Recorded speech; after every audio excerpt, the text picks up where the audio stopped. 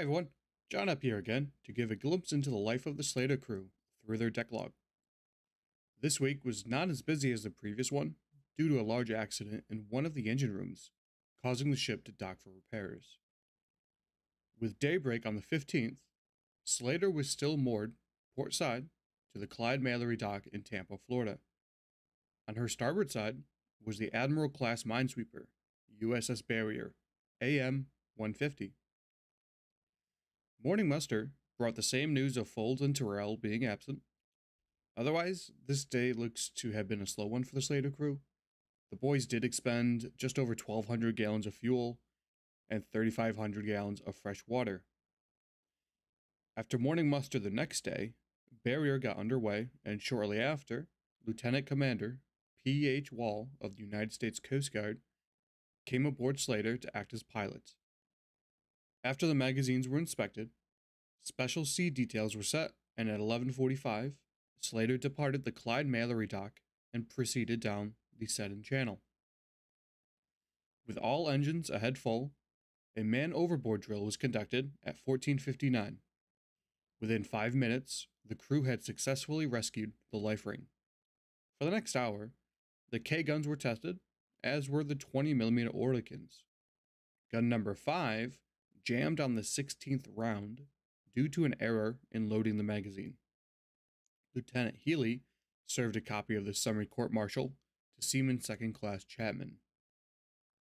SLATER returned to the Texas fuel dock in Tampa, Florida, later that evening, where she received just under 8,000 gallons of fuel. At morning muster on the 17th, Folds and Terrell were declared stragglers, and the ship returned to the Clyde Mallory dock. At 12:50, the general alarm was sounded. A fire was discovered in one of the engine rooms. 2 minutes later, Fire Chief Goodell came aboard, and the Coast Guard fireboat came along SLATER's port side. Charles E. Lavin, motor machinist mate, 3rd class, and Willard L. Worley, fire controlman, 1st class, were removed from the ship via stretchers. Chief motor machinist mate, Lowell Sheeman, and others assisted with the evacuation of the wounded sailors. As the proper authorities came aboard to investigate, J.C. Herman, electrician's mate, 2nd class, gave a preliminary account of what happened. Just before the fire broke out, Herman was on the ship's service switchboard. As the service generator came up to speed, the direct current was being put in. It started to act up, and suddenly flames were pouring out from around the rocker arm covers. Salen E. Russell, motor machinist mate, 2nd class, Lavin and Worley tried to stop the engines but were hampered by the flames. This is presumably when Lavin and Worley were injured. Smoke quickly filled the compartments, and they were forced to evacuate. The flames were eventually extinguished. Lavin sustained moderate burns to his face, hands, and forearm. Worley sustained severe burns to his face, hands, and forearms, and was listed in serious condition.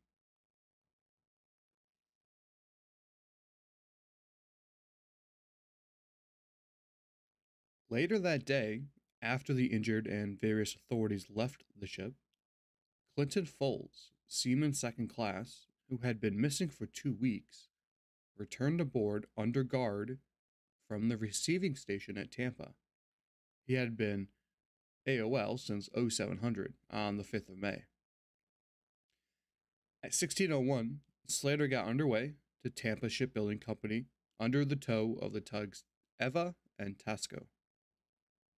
The next day, SLATER was still moored to the port side of hull number 101, which was starboard side to hull number 100, which was moored to the Tampa Shipbuilding Company's dock.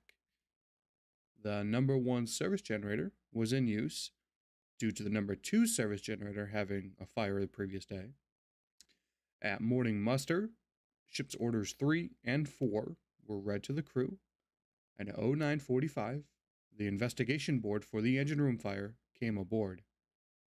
At 13:44, Charles F. Copeland, Jr., seaman 2nd class, was escorted under guard off the ship by coxswain A.C. Elkins. who delivered Copeland to the receiving station at Tampa. He would later be transferred to the Naval Receiving Station at Miami, and all of his records and transfer papers were also delivered. On the 19th, ship's power was shifted from the number 1 service generator to shore power from the Tampa Bay Shipbuilding Company, and the remainder of the day was quiet, apart from receiving more fresh water. Morning muster on the 20th, and 2 more sailors were absent. Floyd A. Christie, Seaman 2nd Class, and Guy C. Grindle, Seaman 2nd Class. Lieutenant Charles F. Vent reported aboard for temporary duty at 0910. Later that night, R.E. Powell, chief electrician's mate, left the ship for 3 days of liberty, and the next day, both Christie and Grindle was still absent, and workers from the shipyard came aboard to begin repairing the service generator and the electrical switchboard in B3. If you have been enjoying these videos, please consider subscribing and clicking that like button. It certainly helps spread awareness of the ship, allowing us to continue telling the story of destroyer escorts and their crews. And of course, if you're in the Albany area, please come on down and take a tour. You'll be able to see exactly where the engine room fire was and get a sense of what it would have been like to be stationed on a small tin can at sea. Until next week, take care, everybody.